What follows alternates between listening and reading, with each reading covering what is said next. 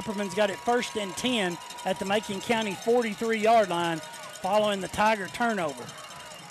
Tight end left, receivers left and right. Now the receiver in left comes in motion. They run a speed sweep to number 1. He spins. Oh, and he makes one guy miss. He's got a lot of field over there.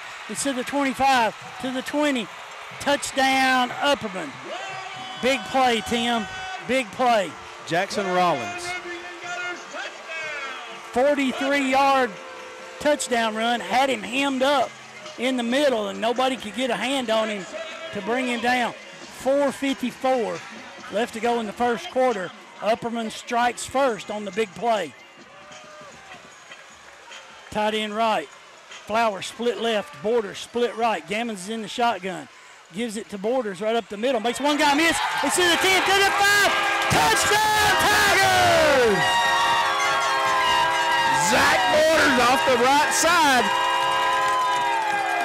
Mark, this offensive line is making some holes, let me tell you. There's the snap. It's high. The kick is up. Kick is good. 2:16 left to go in the half. Upperman retakes the lead, 10-7. Chaffett takes it, fakes it, looks. Now he's going deep. Got a guy wide open. Pass is going to be complete. Touchdown, Upperman. Turnbull just got behind him, Tim. He's the guy. 2 receivers to the right, 1 receiver to the left. Now motion comes back to the left. Gammons drops back. Pass is complete. Wheelie!